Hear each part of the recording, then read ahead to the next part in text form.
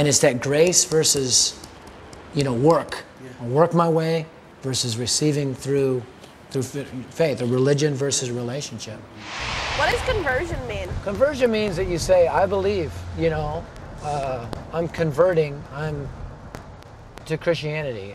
Or if you convert to Mormonism, it is a change of belief system and worldview based on your decision.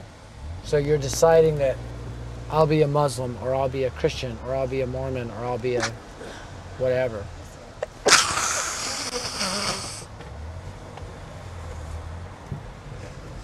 Because when I was a kid, I would hear people say like, oh, all you need to do is accept Jesus into your heart. But it seems a little more complicated than that.